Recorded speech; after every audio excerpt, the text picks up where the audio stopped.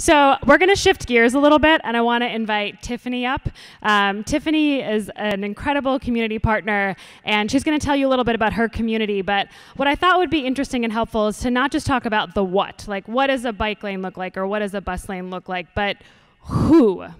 These projects are successful because of the community. So Tiffany is going to share a little bit about why Codman Square was the right place to pilot the neighborhood slow zones in the city of Boston.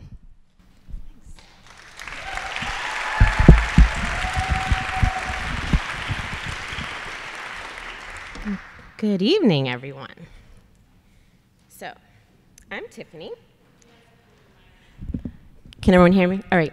So, I'm from TNT. That's Talbot-Norfolk Triangle.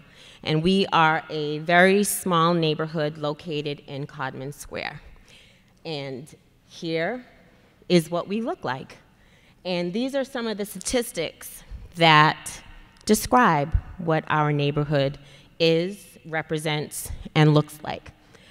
And if you start from the top and go down, some of those statistics may not be very positive. But when you look at our community as a whole, you see that we're, as we call it, very lit, and we have a lot of resources and talents within our neighborhood.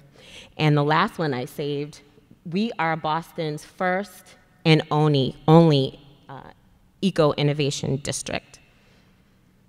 So this is a representation of how we roll in our neighborhood.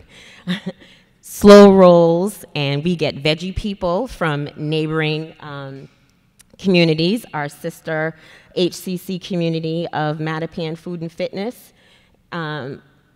This was a part of the Healthy Community Champion program. It helped us to align what we wanted to implement in our neighborhood, which were slower streets. It helped us to bring an awareness of what was active transportation and how would we engage neighbors for them to take ownership of that implementation and that dream of making our streets safer, and open up a space for them to be able to feel comfortable in expressing their viewpoints, their concerns, but also what they thought were good solutions for the problem. After all, they live there, so they're the experts in the neighborhood. Listening to neighbors. So what were the challenges of our neighborhood as seen by neighbors?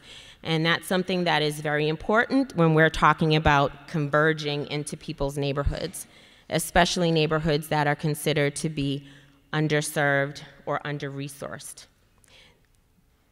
Those two words, not very positive terms, but what we choose to describe neighborhoods like ours, because there is a lack of resources and there is a lack of knowledge about infrastructure and the different processes in order to make neighborhoods better.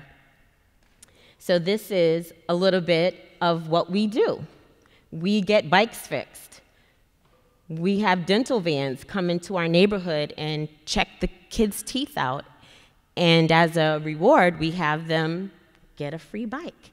And we fit them with helmets and bike lights and all the doodads that go along with the bike to make it really awesome and cool. We work with the Fairmont Greenway Task Force. Our neighborhood is a part of that. We sit on that task force, and we were able to engage neighbors to put the first mural in Dorchester, and all of Boston actually, in front of Elmhurst Park. So that's a mural on Elmhurst Street. It kind of anchors the park, but it also, hopefully, what we were really hoping, and it actually did work out, was a traffic calming measure. It beautified the area, it anchored Elmhurst Park. That's actually also where we have a free drop-in community camp for young children in the neighborhood every single day in the summertime for free. Parents don't have to register, they just drop them off, sign them up, and peace, they get to go.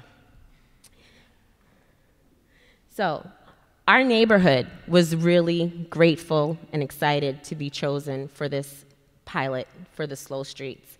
It didn't just happen overnight. We had a history of being engaged, of listening to neighbors, knowing our neighbors, Not many neighborhoods that look like ours and have the challenges that our neighborhood has knows a neighbor. I know my neighbor's email, I can text them, I can knock on their door, they can come ask me for a cup of sugar, or because I like to cook, what are you cooking? Feed me and my family. And that's a wonderful thing. But when you have a neighborhood that is so connected, it's easier to get people involved and say, come out, let's figure out where a speed bump should be. And let's learn about what a chicane is and daylighting. And let's talk about the fact that maybe there won't be so many extra parking spaces, but what we're gonna get in return. This was last year, our little neighborhood won the Golden Shoe Award from Walk Boston. And all of the neighbors engaged, and that's Paul Malcolm. It's a quote from Paul Malcolm. He is the executive director for the Boston Project. It's a neighborhood ministry that really stewards change in our neighborhood. And of course, talking about slow streets and the need for slow streets, I would be remiss if I didn't talk about why neighborhoods like ours need slow streets. So I'm sure you can see the go spike there. Unfortunately, our neighborhood is one of those neighborhoods that have the least amount of infrastructure changes until we were able to have slow streets come in and the city work with us to get these changes made. Our neighborhood is used as a cut-through. People speed, people don't pay attention to the rules of the road, people are not listening or watching out for children.